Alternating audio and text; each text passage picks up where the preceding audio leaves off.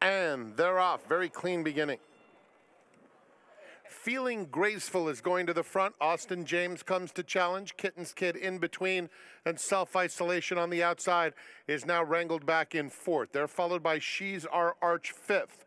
Tis My Princess in the Dermanoel Orange is second to last, about 6 lengths off the lead. And it's another couple back to Ella Calamaramu. Around the first turn they go, and it's Feeling Graceful in front by 1.5 lengths. Austin James in second. Kitten's Kid in a little bit tight on the inside, but comfortable enough in third. Then Self-Isolation in fourth, followed by Tis My Princess, 4.5 off the lead. She's Our Arch is next, and another 2 to Ella Calamaramu.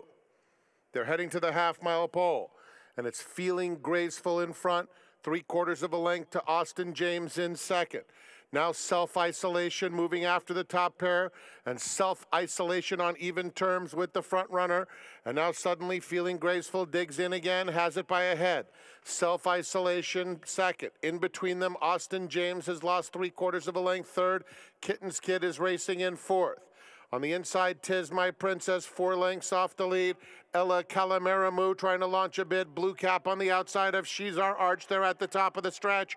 Feeling Graceful and Self-Isolation joined on the outside by Kitten's Kid, who has a clear path. Feeling Graceful on the outside, Kitten's Kid. In between them, Self-Isolation. Feeling Graceful, very tough on the front end. And Feeling Graceful earns the victory and finishes full of run two. Kitten's Kid second.